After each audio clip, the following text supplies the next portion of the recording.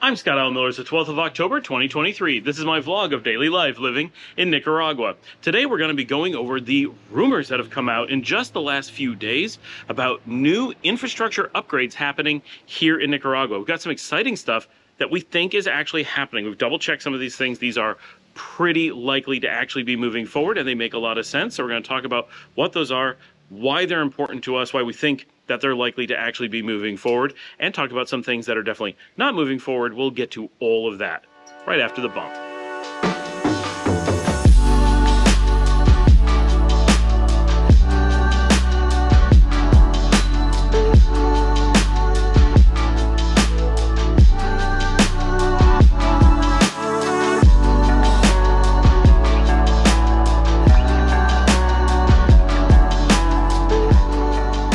If you've been with my channel for a long time or spent any amount of time doing research on Nicaragua, you will know that Nicaragua is no stranger to rumors about infrastructure, most notably the Nicaragua Canal, which has been kind of an idea since about 150 years ago and has been a famous false news item for a really long time. It is the absolute textbook example of fake news here in Nicaragua, or fake news about Nicaragua. You talk about Nicaragua in the United States and you're going to get people claiming that there is a canal imminent, already underway, practically in operation, inevitable, and going to take over the world. It's going to destroy Panama. It's going to destroy the American economy, and China is going to dominate the world because of it.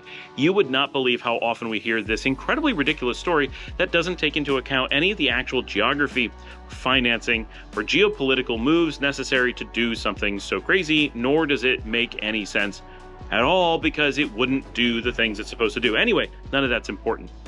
That is an example of a rumor that we've had for many years that is simply in no way true. But we do have some rumors or news items of relative recent nature that are in a very different category. The first of those, we're going to move a little bit because the sun here is just weird on me. Well, that's a little bit better. I don't know. No matter what, it's a little bit bright. I got morning sun and I'm not used to getting to film in the morning, so I'm getting completely different light today and I don't know how to adjust for it. So I'm getting going so early in the day. It's throwing me all off. So the big one that people have been talking about, and is definitely real, is the Pacific Coast Highway. We've mentioned that a number of times. People have asked questions about it, and many of my viewers have talked in detail about the plans, and many of them have actually seen the work happening in person. This is construction that's very clearly underway, and lots of people have witnessed it and know exactly where it's going, and all that. The engineering's well in process. So that's way beyond rumor status into actually implementation underway. So that we know is coming. Exactly where it's going to go, what it's going to do, there's still a lot of questions about what it's going to do in the future, but that is a real infrastructure upgrade that we expect to be focused, I believe, primarily on tourism. There is some rumor that they're working to try to use it to enhance access for fishing villages, to create a little bit more of a agricultural economic opportunity there. Exactly what the goals are and which are the primary versus secondary goals, those things are still in somewhat of dispute, but the concept that the road is going in is concrete. That is happening. And yes, pun intended. What we just received 2 days ago as news, and this is a really big deal, and I've verified this with several sources, so at least that the news being released, we're very confident that this is the official announcement. Whether it will actually happen in the long term, we don't know. But that is that Nicaragua has signed a memorandum of understanding with a company in China to begin the actual construction of and we've been asking for this. I have said so many times that this is needed, logical, going to do wonderful things for the country. So in every way, I personally, one, want this to happen, and two, have said it made sense, and that is the construction of the railroad between Managua and Granada, which would of course pass through Masaya. It connects 3 of the largest metro areas in the country over an incredibly short distance, but would alleviate some of the biggest traffic problems in the country and some of the biggest issues for tourists, because the airport is at Managua and the tourist center is at Granada, and Masaya has a lot of great stuff in between. It is the absolute tourist path, and it is only about a 30 to 45 minute drive, and a train could do it in 20 minutes, but there's a lot of traffic on that road, and it's very difficult to sell Nicaragua as a tourist destination this is an overstatement of how hard this is to overcome, but it requiring people to fly into Managua and get a taxi or private car to take them to Granada, which is the obvious destination for nearly all tourists coming into the country, is kind of absurd. Any normal tourist country would have a direct train that goes from their airport to wherever the tourists need to go, because tourists don't want to deal with taxis. They don't want to be learning a bunch of new things. They want to get into solid, predictable, can't go wrong public transportation and zip to their tourist destination. That is being solved, we're told, in the immediate term. This is going in right away. I think it is brilliant and obvious and going to be a wonderful thing. I will, as soon as that is in, I'm going to go ride it just to film it, but I'm sure it's going to be a long time before it goes in. They have to build the railroad. But Nicaragua has an existing rail infrastructure. They just tore all the rails out, which we'll talk about in a history lesson at some point in the future. But the space allotted to the railroads is often still in place, and in many cases, the train stations are still in place. So there is a well understood engineering effort that was already completed back when Nicaragua was a rail country, and they simply need to use that again in theory. I don't know if they're going to keep the same routes, but that potentially exists for them. The station in Granada, for example, is a museum today and could easily be converted back to being the station. It is, for those who don't know, on the north side of the city at the Park of the Poets, or Parque de Poetas, which is right next to where we used to live. We used to go there all the time, so we would see it regularly, and we were always so sad that that passenger rail line was gone. In the same memorandum, or involved with the same thing, they are also talking about a future project which is not yet confirmed. This one is an engineering effort to determine the feasibility, which is probably true that they are determining the feasibility. And I've also said that at least part of this was needed, not all of it, is that they want to connect most likely a freight line. That first one is most likely a passenger line, and they showed pictures of passenger stations. The next one is most likely a mixed use line, I hope, but definitely a cargo line from Corinto to Bluefields. Currently, Corinto is the only deep water port in Nicaragua, and we've been told that one of the infrastructure upgrades already underway is the dredging of Bluefields to make a second deep water port, that time on the Caribbean. That would give us two really important ports, because currently functioning with only Corinto and only Pacific access is a major deterrent to manufacturing and certain types of import-export in Nicaragua, because we can't get easily shipped to places like Europe, Africa, or even Miami, because we have to ship things through Panama or drive them to one of the ports in Honduras and be able to get them out. So this is a huge deal for Bluefields to gain that port, but getting access to Bluefields is very difficult. For that port to really be useful, either a highway taking a lot of trucks is required, and there is a new road going out there, but it's a long way for trucks to go, and there's only one destination, or a railroad could significantly upgrade that port and make it a really big deal for the country. So we're hopeful that that's really going to happen. That will lower the cost of goods and ease the speed and just all kinds of logistics as far as getting things in and out of Nicaragua. That's a big deal. It makes a lot of sense as well. Now, both of these are openly being sponsored by the Chinese Belts and Roads Project. That is something that a lot of people have said about other things going on here, and I want to be clear, we're not aware of any Belts and Roads projects going on in Nicaragua until now.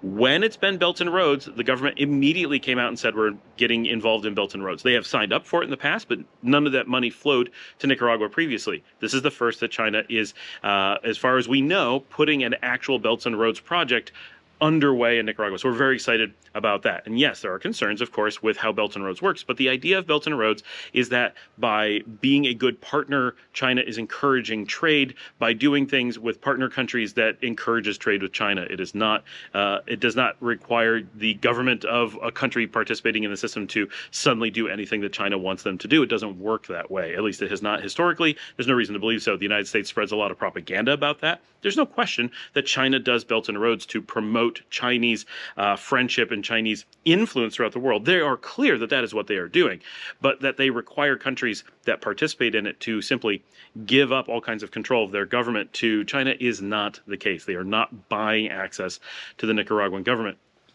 So that is potentially a really good project. Of course, if the United States had wanted to come in and sponsor something like that, they were free to do so. They didn't want to do so.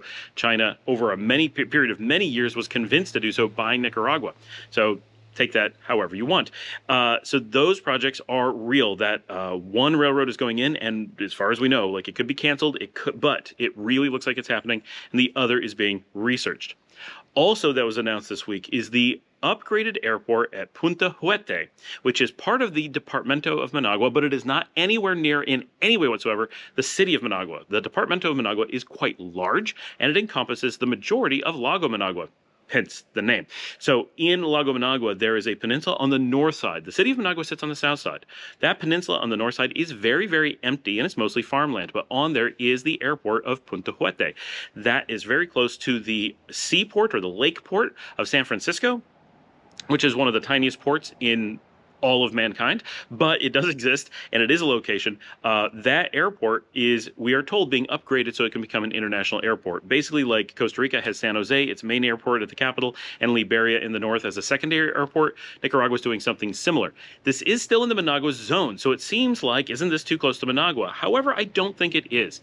This airport, if it does what we believe it is going to do, and it really does get upgraded, will, one, it will relieve Managua from needing to grow in the middle of a very large city. Managua Airport would be relieved of some of its capacity and make it much easier for it to not have to expand because it has no space to really expand where it is. It's in the middle of the city.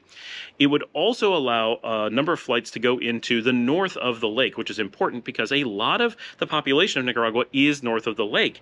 In fact, about half of it, or at least to the west of the lake. For cities like Leon, it would be roughly equidistant to both airports, but we would not have to deal with going through the city of Managua in order to get to Punto Huete. So it's the same distance, but a much easier drive.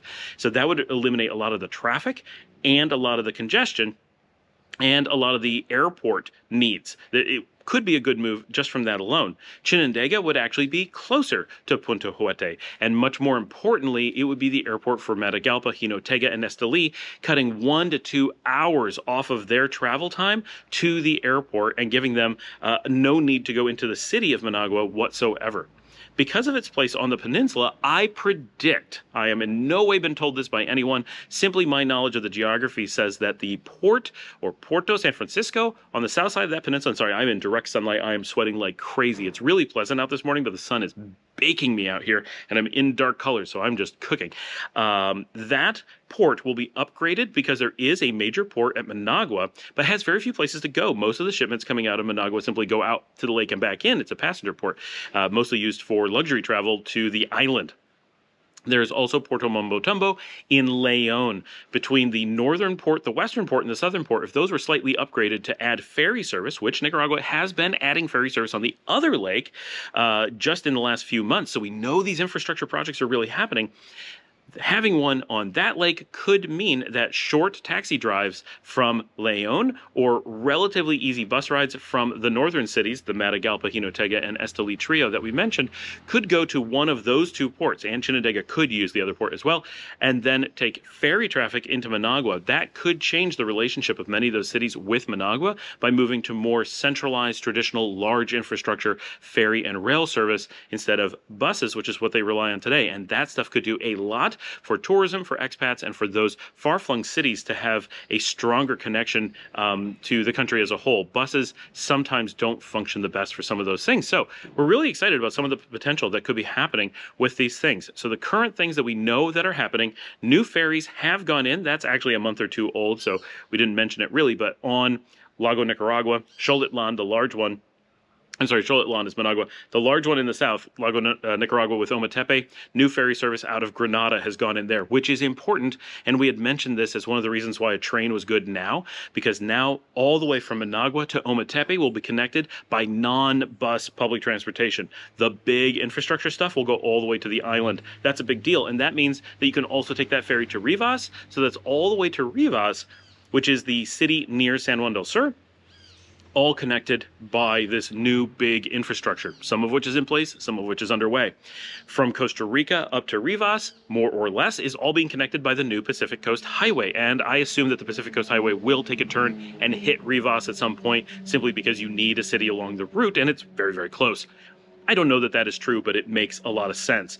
So that will basically connect, whether it actually connects or nearly connects, from Costa Rica all the way to the airport at Managua, all by current infrastructure projects that are well underway or the new railroad that seems to be starting. The dredging of the port at Bluefields is going to be a really big deal, but it really is going to benefit from that secondary railroad, if that really happens, to move things throughout the country. These are exciting projects and really represent a lot of opportunity for Nicaragua to grow in the future. And they mirror what Nicaragua has been doing in the past, which is for the last roughly 5 years, they have had a massive investment in infrastructure rather than in tourism, which is what they were doing prior to that time. Up through 2017, they're really focused on pushing the tourism industry.